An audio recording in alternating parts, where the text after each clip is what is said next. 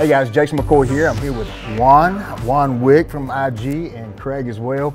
And we're going to talk about some helmet setups for night vision. As everybody can see here, there's one helmet that stands out among everyone else that looks bare as all get out, and that is my Guardian Tactical Bump helmet here, well, ballistic helmet. And I need to upgrade some stuff, and you guys are going to help me out and teach me a little bit what I need to actually put on this helmet. So why don't you take it away, Juan? Let me know how you got your setup. All right, so I have my two bump helmets here. Across from yours, I have my ballistic helmet. We can start with my setup here. This is my Carbon SF by OpsCore. I'm running, let's see what you got. So you have no ears on here. You're not obligated to run ears on the unit, but you want to make sure that whatever hearing protection that you have is compatible with your setup, right? Correct. So I chose to run dedicated ears and comms on this setup just so I can just grab it and go. Gotcha. Right? And when I say grab it and go, it doesn't mean that I'm, grabbing it to go into battle. It just means that sometimes I'm running around and I just need, a guy says, Craig says, hey, let's go do this, or, and I'm like, okay, just grab this and we're good to go, right? So I'm running the OpsCore amps. These are a little bit on the higher end of things. Other options are the Peltors. As far as mount, you have the Wilcox G24 as well. I think everyone here has that uniformly. These are probably the industry standard of mounts, dovetail mounts for binocular and monocular night vision. Let's see. So we have my SNS Precision Max mount on here. So this is my lights. You can use it for umbrella lighting. You can use it when you're searching for stuff. A lot of times when I'm done shooting at night, I need to police stuff. This comes in handy. Just turn it on and I can see everything and I can police stuff. If I drop something, I can find it. Very good tool to be able to actually articulate this and move it into directions where your light is advantageous to whatever you're trying to do at the time, right? Everyone has different reasons why they're getting into night vision. So there is no set way to do things. It just has to coordinate with what you're doing and make sense for your purpose. Yeah, right? I thought it was going to be, oh yeah, I'm going to get night vision, that's going to be it. I didn't realize the money you spend and actually the Wilcox, the J-arms, all the different mounts and the vampire lights and things like this. And it's a rabbit hole for sure. It is, and it's not cheap. No, there is no cheap option.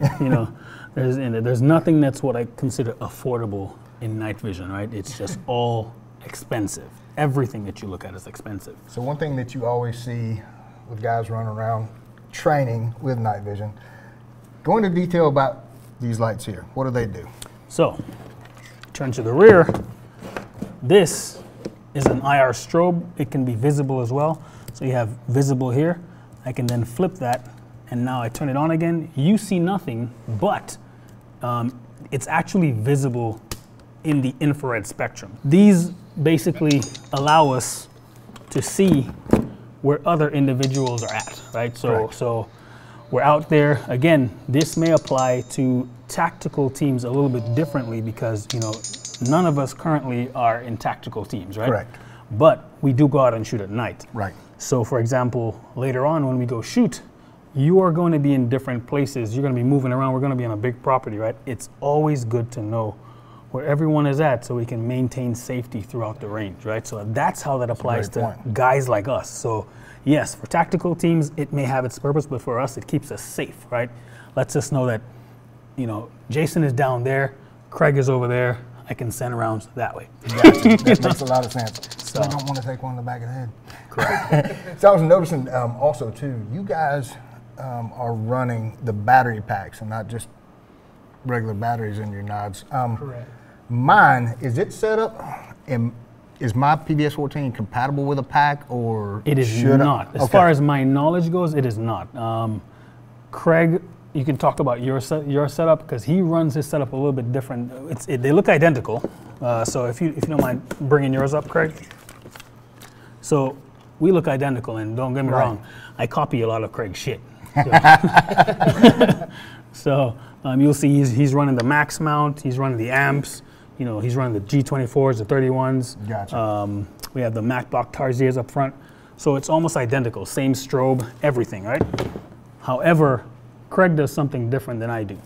Craig runs a battery in his PVS 31. I do not, so you can talk about that. Sometimes I'll use it when I'm not actually wearing the helmet. Yeah. And then I'll just run the battery and I can hold it like binoculars and just kind of look and kind of survey the area, stuff like that. But no, but when I'm running the battery pack, the reason why I run it is just to get more time, more hours without having to constantly switch out the batteries up front, as well as use it as a counterbalance, because when you get weight up front, it starts to kind of sag down. So by putting some weight back here, it kind of evens it out. And also, when you're running night vision for long periods of time, sometimes we'll shoot for a long time, a few hours during the evening, and your neck will get sore and worn out. I'll notice the next day I'm just like, gosh, damn, did I do a workout or something? But really, it's just from wearing these without a counterweight. Yeah, 100%. So piggyback off of that. So I do not run batteries in these. So if I open these up right now, there will be no batteries in here. Hopefully, you don't make me a liar. I'll actually put one in there for you. Yeah. So, so anyway, there's no batteries in here. And because with the 31s, you're able to connect these in and run these without batteries, right? So you can just take all your power from the battery pack. And what that does for me is now I can maintain these without batteries, because if you leave batteries in here, you could potentially damage your system, right? So it's always advised not to leave batteries in your system. Gotcha. So having a system that's compatible with a battery pack, I can leave my batteries in here, still be ready to go on the fly. I don't even disconnect them. I leave them straight plugged in, and there are no batteries in here that can that can leak and cause damage to my internals here. Gotcha. But I can always just click on at any point in time, and I'm good to go. Yeah, that makes sense. I mean, like I said, I'm a newbie. That was the first thing that was advised to me. Do not ever leave batteries in here all the time. So you notice that most of our systems, if you lift yours, Craig, as well, they're running these caps up here, right? So these specifically are Macbach Tarsiers, right? However, he has these on his, which provide the same level of protection. These are a little bit more complicated, a little bit more convenient, because I can open these up like an iris. However, these I think are an invaluable, whatever system you go with, some type of protection for your lenses. When we do simunition training, I can take a hit here with sim training and not damage my tubes. But also, if my tubes were accidental, I can turn them on right now, right? Close this one up. So I can turn them on, and if there's a lot of light in the environment, it protects my tubes, right? So it's probably on right now. I can keep pressing it. It's probably on, off, whichever one. I'll check later.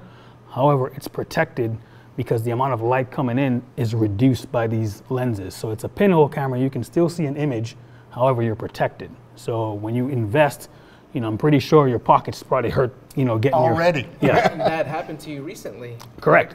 So the other day, someone, had my nods, and they kept it. They turned it on, didn't turn it off. They probably didn't even know how to turn it off, right? They just wanted to check it out. And then 24 hours later, I realized that my nods were on for 24 hours. Oh my goodness. Why am I not freaking out? Because they were protected. I have the battery pack, which allows me to run for extended time, so I know it will run all that time. However, I'm protected up here, so I know that I have minimum damage, or the damage that could have been done was minimized by having these caps. Now, are those caps available for the PVS 14s as well? Correct, yes. So you go to Macbach, and there are other companies, you can make them yourself. Macbach is a very expensive solution, but there are other solutions out there, even do-it-yourself ones. But not a bad thing to have on top there. It gives you multiple layers of protection for your investment. Gotcha. Yep. Debris, anything like that. Yep. Protects it. Well, let's go do the fun stuff. Let's go shoot some of this. Yeah, for sure. I'm with it. Let's do it. Thank you guys for coming in. Definitely. Take care. Take care.